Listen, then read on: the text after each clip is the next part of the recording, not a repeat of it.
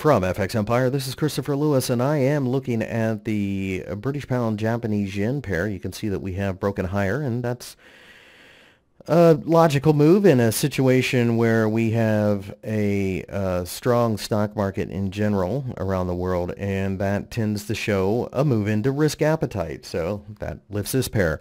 Beyond that, I think we're starting to see a lot of value hunters come into play when it comes to the British pound overall, and the Japanese yen, it will move against much quicker than, say, the greenback.